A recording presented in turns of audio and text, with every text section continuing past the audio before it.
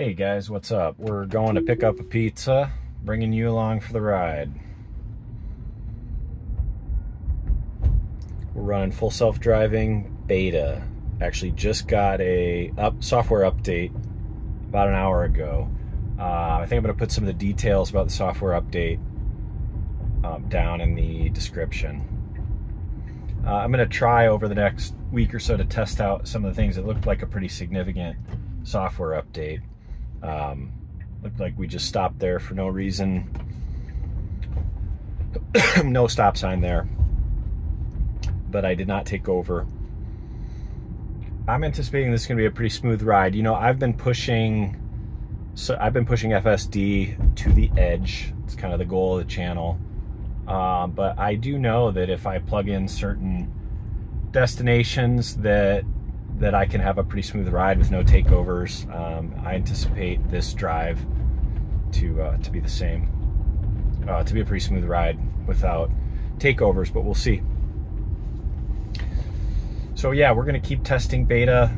Obviously version 12 is going to change everything, but until we get that, we're going to keep testing. All right, we need to be over on the right. I was just going to take over there because we were approaching a hill that I couldn't see over, and a car was coming, and just as a car came up over that hill, then we did move to the right.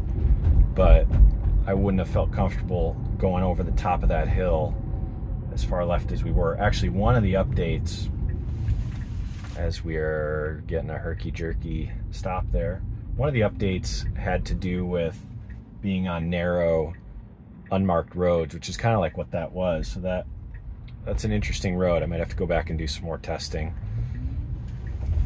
A little herky-jerky there, but we got out onto the road. This will be an interesting test here, guys. We've got pedestrians. I wish there wasn't a car ahead of me. I really would have liked to have seen how early it picked up those pedestrians. Another interesting test, I see a police car with his lights on up ahead. Looks like he's just shut off his lights. Too bad. Would have been interesting to see if we would have pulled over and stopped. You can see this police car up on the left. Had his lights on about 10 seconds ago. Now he's pulling away. That would have been an interesting test. Had a great short that I released earlier this morning where FSD performed perfectly for an ambulance. If you haven't had a chance to check that out, you should go check it out.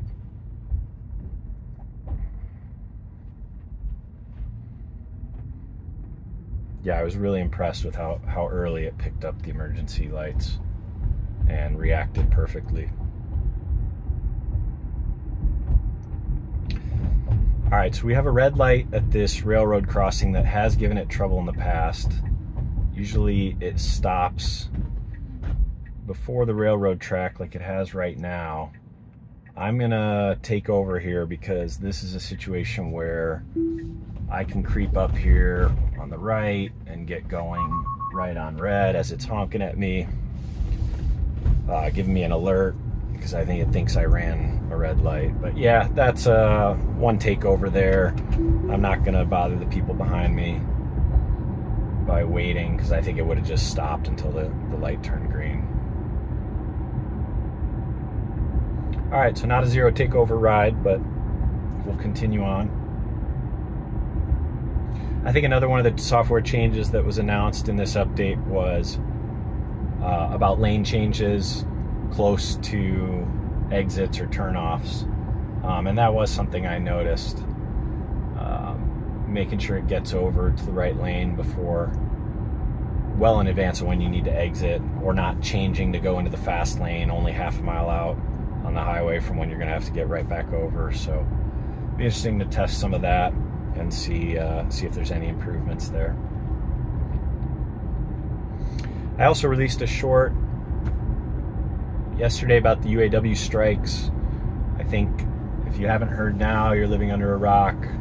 Big news with the big three Detroit automakers. I guess they're calling it a standing strike.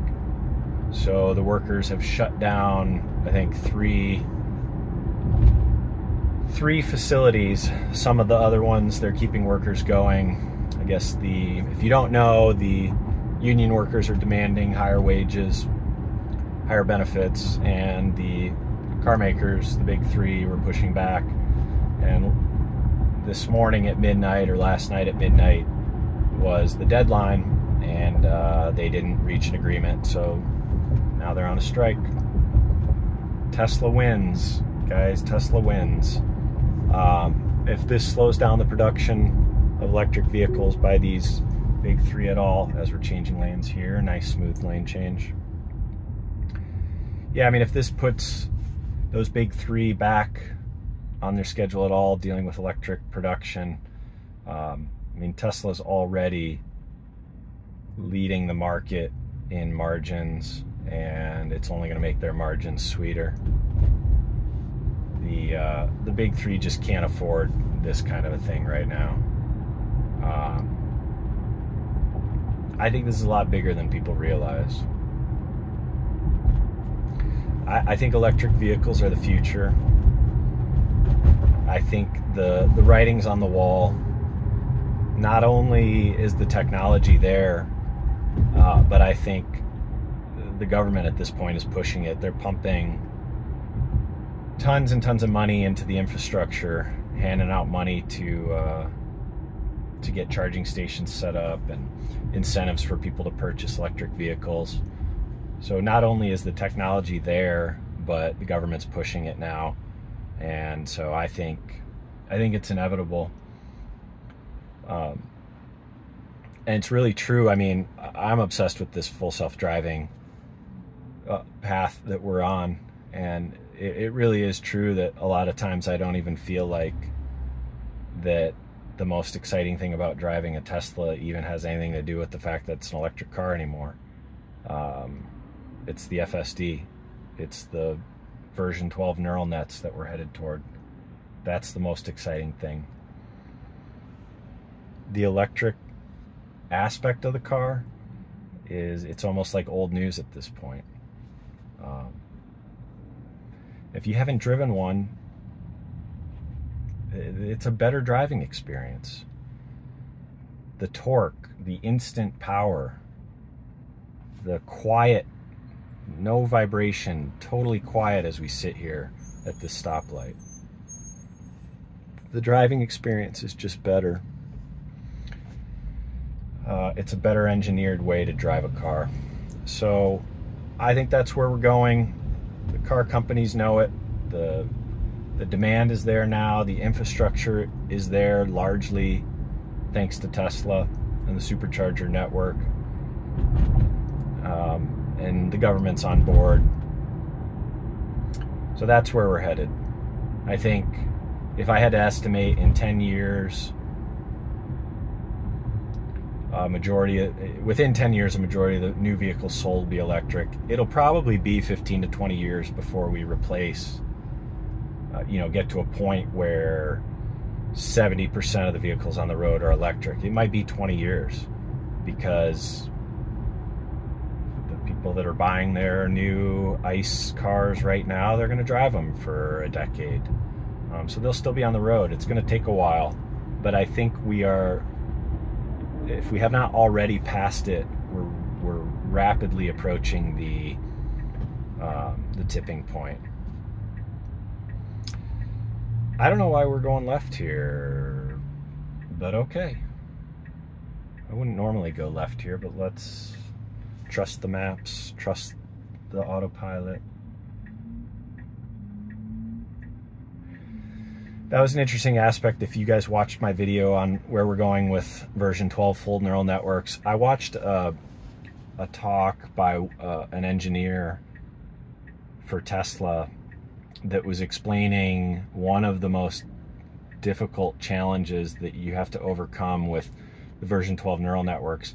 And that challenge was, it was interesting because it was, how do you have a neural network operate while also also with a guided path? In other words, I've put in a destination here, so I want the car to go a certain path, which that is necessarily has to have some heuristics to it. If I get to Hawkins Drive, I'm going to turn left. So I'm telling the vehicle where to go on a path, while at the same time, and we're not on it yet, we're on beta, but once we're on version 12, it's going to just be pixels in, reaction out by the car. And so that's an interesting problem that I'm not sure I fully understood the explanation for. I'm going to have to watch that video again of how they merge those two systems, the navigation system with a defined path that you're telling the vehicle to go to. I think they call it the ego to go to, and then combining that with a reactionary neural network architecture, that software architecture that is simply taking pixels in via camera and then making an output decision based on the neural network as to what is the best maneuver. You know, yeah, and maybe the answer has something to do with they've curated the clips so that the best drivers are going to stick to the road. In other words, you know, it's not going to cut across the park grass because it's quicker to get to your destination, because the neural network has not been trained on any clips that a good driver would do that.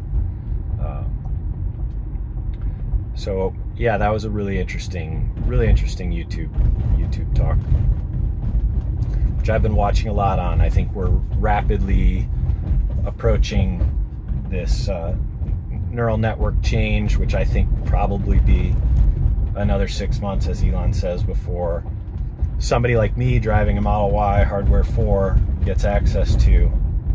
But we're rapidly approaching it. I think with Dojo, it's inevitable at this point. And the visual data that we're providing to Tesla right now with this drive, it's going to get fed into one of those, to the supercomputer Dojo or the NVIDIA boards that they're using now. Or they're going to take this and it's going to be part of the millions of miles of visual data that Tesla's going to use to build that neural network. And that's awesome that we're a part of that. I love it.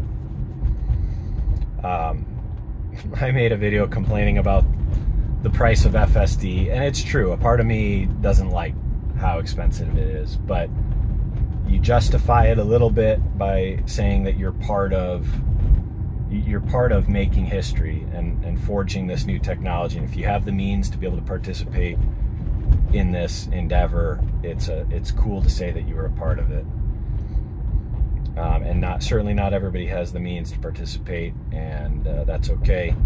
But if you do and you're able to, then it's a pretty cool thing to be a part of. So we're going 25 miles an hour here, which is the speed limit. A human would probably go a little faster once we're on once we're on version 12. Neural networks, I think the idea is going to be that that the neural network is going to at times mimic humans, which a human might go 27, 28, not 25. Let's see what it does here. I think it's going to stop behind this bus, which is not what a human would do, but we're going to just let it do its thing. You can see all the cars passing me on the left. This is boring, not what a human would do. We're still stopped behind the bus as all the humans drive around the left of this bus. But you can't argue that that's not safe. It's just not the most efficient route to take.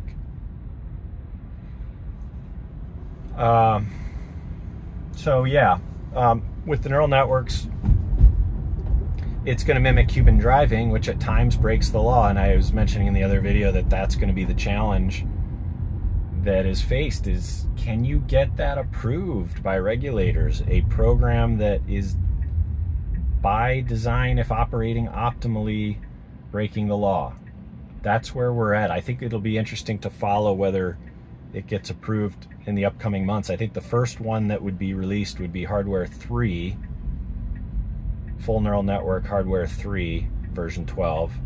And if that in fact gets released, it would first have to be approved. So that'll be, I think, what would first have to happen. So that's the news, the headlines that I'm going to be looking for. Actually, this is a good route, now that I think about it, to go get pizza. Tight roads here, buses on the right. We are going to be going left, so we are in the right lane. We are in the correct lane. And yeah, thanks for coming along for the ride. What did we only have? One takeover at the railroad tracks at the beginning. Otherwise, a pretty good ride. The bus stop was not efficient, but certainly not unsafe.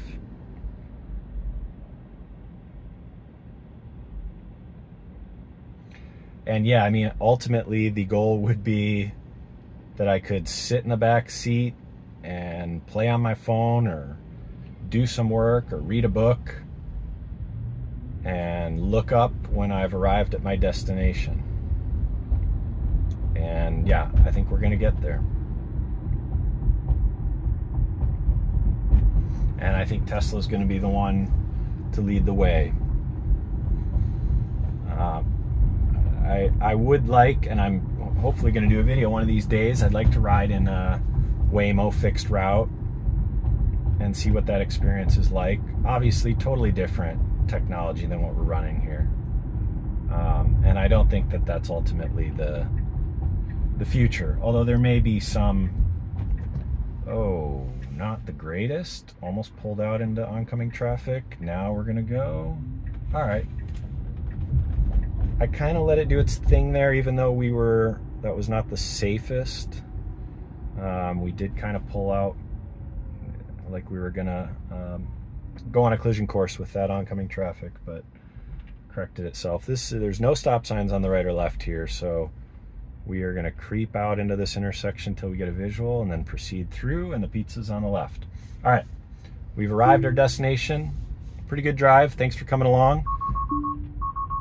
As it tells me to take control immediately. All right, guys, thanks for subscribing. Cue the outro music.